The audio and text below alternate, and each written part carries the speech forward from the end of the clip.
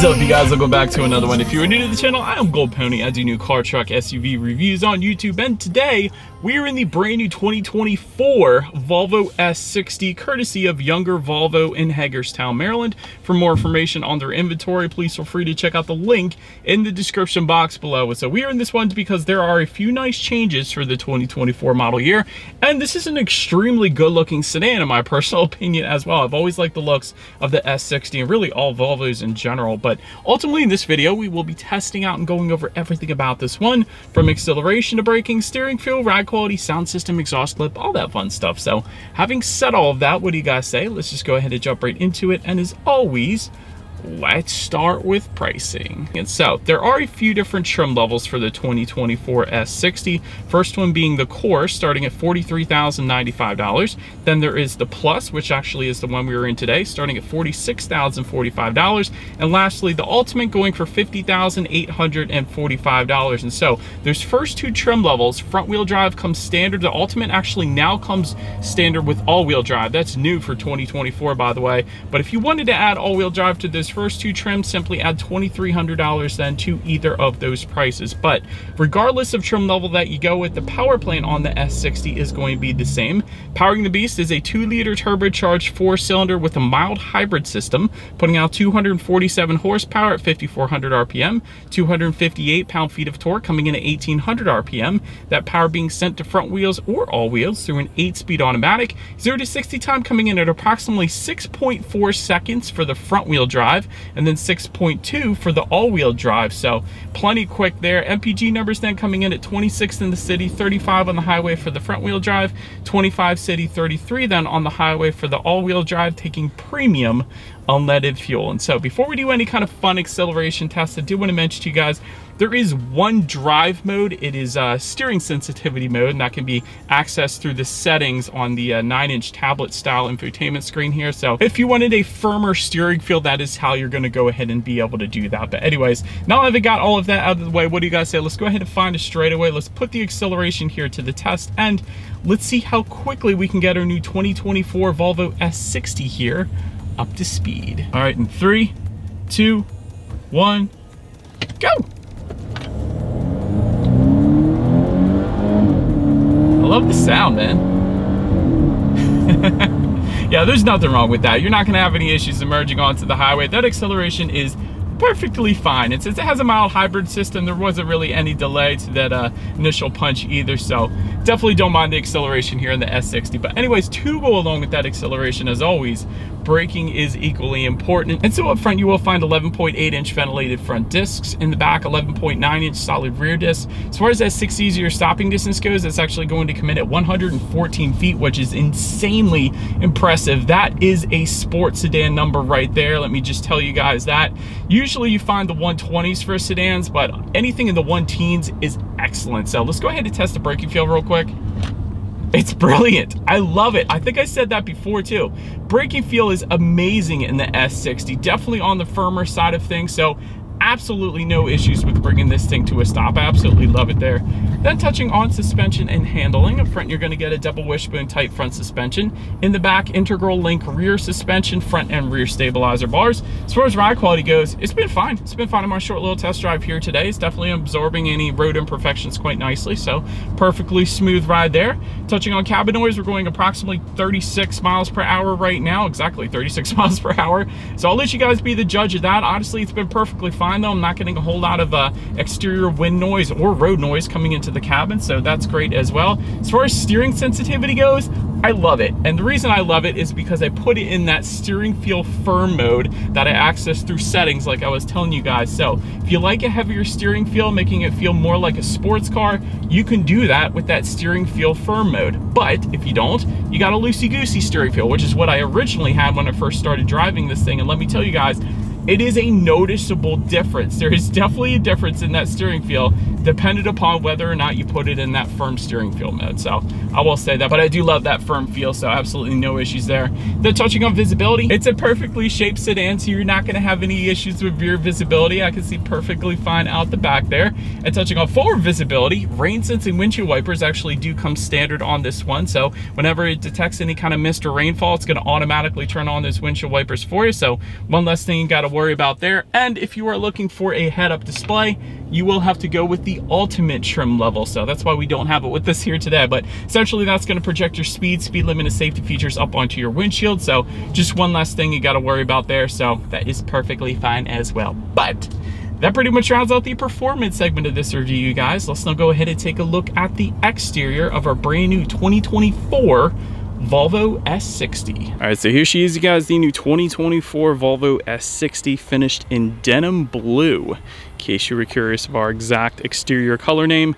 As far as where this one is made, taking a look at the window sticker and the VIN, the engine is going to come from Sweden, of course, but a final assembly point on this one is actually South Carolina. So at least for us US customers, this one is built and assembled here in the US. I love it because I feel like it didn't always used to be that way. For a lot of times, this one was built and assembled in China, but now it is actually made in the US. So well done, Volvo. I like that. But anyways, one of the new changes for 2024 is Volvo's dark theme is now standard for all trim levels. So before you had the bright and the dark theme option, but now dark theme is just going to be the standard setup here. So wanted to mention that, but let's go ahead and start up front as always. LED headlights with LED Thor's hammer daytime running lights do come standard. They do get the automatic feature along with automatic high beams then as well. So if you have your high beams on at night, since the vehicle coming in the opposite direction, it's going to automatically dim them back to low beams. Then when that vehicle is gone, it's going to automatically bounce it back up to high beams for you there. So I liked that.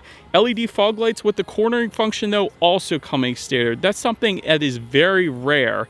Even on luxury brands, you almost never see that. So essentially when you're going around a bend at night, those fog lights are actually going to swivel based on the direction of your steering angle, better help illuminating what is around that bend, so you're less likely to hit a deer or a possum or a moose or whatever you're driving around.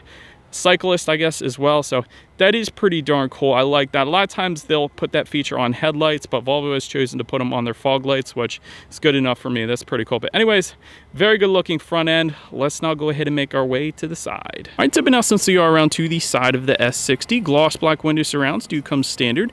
Power adjustable gloss black side mirrors also coming standard on this one. They will be heated with LED integrated turn signals then as well. I like that. Then taking a look down at the wheel setup, 18-inch diamond cut alloys are going to be had with the core and the plus trim levels. That, of course, being what you guys are looking at right now. I actually like the design. It looked pretty darn good on this thing. But then 19-inch diamond cut alloys for the ultimate trim level if you were to go that route. But again, that pretty much rounds out the side profile. Let's now go ahead and make our way to the back. All right, so but now since we are around to the back of the S60, all the way to the top, body-colored shark fin antenna looks good. Got the chrome Volvo lettering spelled out horizontally. That also looks good. Then, of course, with this being one of the safest vehicles out there, you do have LED C-shaped taillights, so added illumination at night there, so love that. And just below it all, I know Volvo used to expose their exhaust outlets. I think I still prefer that, but having said that, this look isn't bad because they're not faking like there is exposed exhaust outlets like some of the other brands do, Volkswagen, Audi. So I do like the look in the back. Anyways, there are dual exhaust outlets. They are tucked away underneath, so having said that, I do believe you guys know what we have to do next. As always, here is that exhaust clip.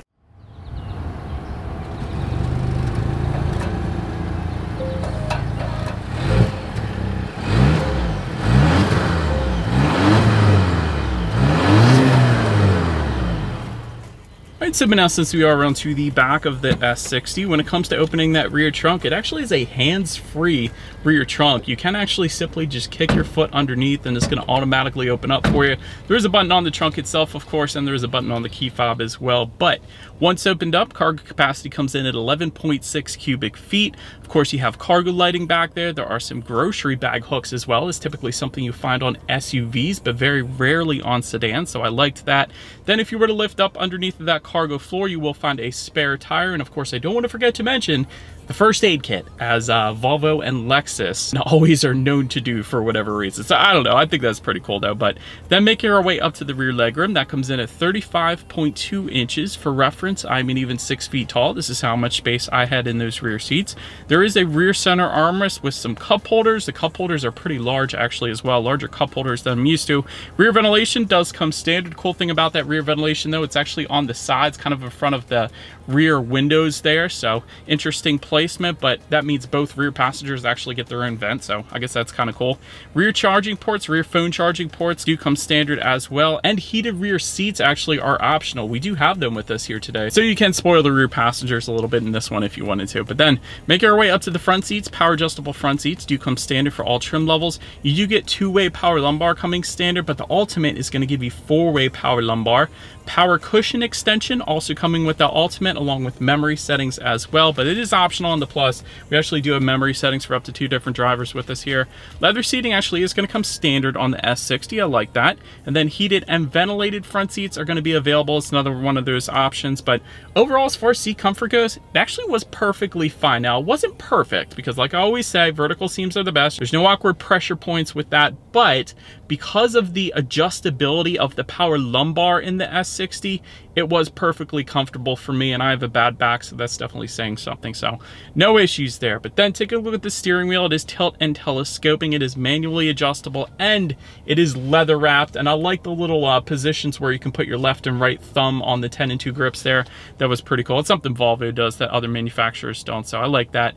Then make our way to the startup. Let me start by showing you guys the key. You got your Volvo logo on the one side, but all of your buttons though are located on the side of the key. So you got lock, unlock, and the button to pop the rear trunk there. But another thing I want to mention, orange key is key number 2, black key is key number 1. So it is going to differ in color, but it is all keyless entry with a turn knob start. So to start this one up, simply put your foot on the brake, turn it to the right, and then to stop it, also turn it to the right yet again. So pretty easy to remember. But once started up, there is a very nice looking 12.3 inch digital gauge cluster that does come standard for every single trim level. So I like that. You got your speedometer on the left, tachometer is on your right. And if I were to have set this up, which I did not, there is a navigation that would be displayed in the middle there. So it uses Google Maps, so it's the best mapping system available. So that does look pretty cool. And holy cow, the car is telling me it's 104 degrees out today. That is insane. So it tells you how hot it is. It also tells you how many miles you have left until you hit empty. So pretty much an excellent looking gauge cluster without a doubt. But then making our way to overall interior quality, here's one of my favorite parts.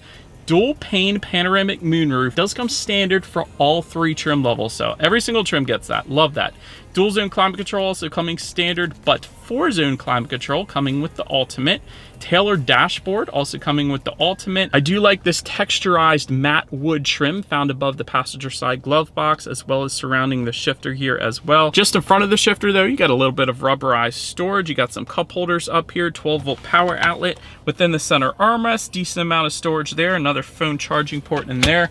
And of course, I don't want to forget to mention the flag of Sweden found on the passenger seat here. That's something Volvo always does. Gotta absolutely love that. I like the very high quality aluminum speaker covers on our Harman Kardon sound system, which we'll be testing out in a second. But overall, interior quality has been perfectly fine. I like this carpeting finish found just by the driver's right knee and by the passenger's left knee as well. So very high-end finishes in the S60 without a doubt. But then making our way to the infotainment screen here, you will find a 9-inch tablet style color touchscreen display. It's going to come with Bluetooth and audio streaming, Android Auto, Apple CarPlay. You can check out your climate control settings up there as well. Heated steering wheel button if you get that.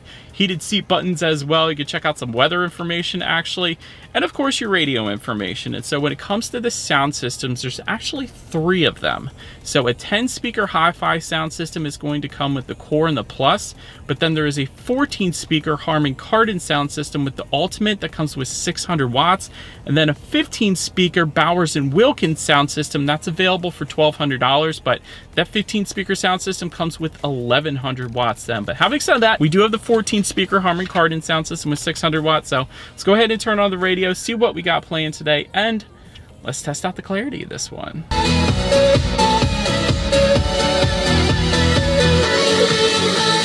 Yeah, that's good. Really, the first thing that impressed me about that sound system was the ridiculous amount of clarity. And if you think about it, 14 speakers in a vehicle of this size, this isn't an SUV, there's not a whole lot of space going on in here. That's incredible. So obviously you're gonna get incredible clarity in the S60. Bass was plenty fine as well. Really no issues whatsoever with that sound system. I will say my very favorite sound system, one of my two favorites, was the Bowers & Wilkins in the S90. So I know that one's gonna be absolutely insane as well. But the Harman Kardon, absolutely amazing as well. But last thing I wanna mention to you guys on the infotainment screen is when you do put the S90 in reverse, you will find a very, very high definition rear view camera. You do get the 360-degree monitor there as well, giving you that bird's eye view, which is always going to lead us into safety. So first, let me start by saying IIHS Top Safety Pick Plus, which pretty much says it all right there. That's the very highest rating given by IIHS in typical Volvo fashion, of course. Front side curtain airbags do come standard. You're going to get a driver's knee airbag up front as well. In the back, you're going to have latch, aka lower anchors and tethers to children for the rear car seats, rear child door locks, tire pressure monitoring system, but also coming standard, blind spot monitor with rear cross traffic alert, collision avoidance assist with pedestrian, cyclist, and large animal detection. Love that. Lane departure warning, lane keep assist, and runoff road mitigation then as well. So overall, when it comes to my final thoughts of the S60, safety is brilliant. You cannot beat an IIHS Top Safety Pick Plus. And Volvo has always been known for safety, so that pretty much makes sense. Love the flag of Sweden on the passenger seat. I always say that. Excellent driving dynamics in this thing as well. The braking's phenomenal. The steering feel is wonderful when you put it in that steering feel firm driving mode. Acceleration is plenty fine as well. Love the design of it. As I said at the very beginning of the video, this is a very good looking sedan. The only two things this thing is missing, maybe just one of them, the other one is optional, but one thing it's missing is a wireless phone charger. I didn't see that anywhere. The other thing it's missing is some ambient lighting. A lot of luxury brands like Volvo and even Hyundai and Kia and Genesis are doing it. They put multicolor ambient lighting in their vehicles, most of them, and I think that would look absolutely amazing in the S60 as well. But anyways, let me know what you guys think of the S60 in the comments section below. That is about it for this one, you guys. Thank you so much for watching. Feel free to follow me on social media at the bottom of the screen. If you wanted to see what's coming next on the channel before it gets to YouTube, be sure to hit the subscribe and the bell notification button if you're into new car reviews, because that is what we do here on this channel after all. Do appreciate you guys watching more than you know, and I will see you guys all in the next video. Stay gold.